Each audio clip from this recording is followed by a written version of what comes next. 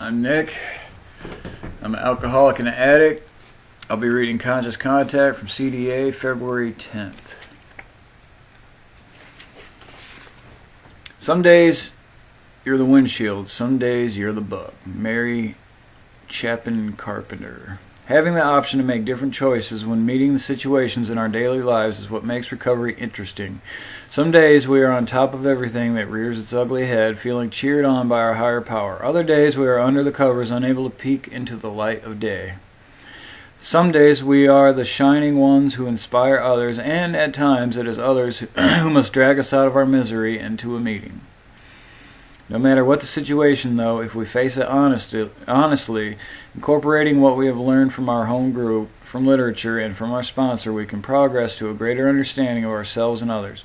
From this, we can appreciate that we are neither the windshield nor the bug, but the guy with the squeegee.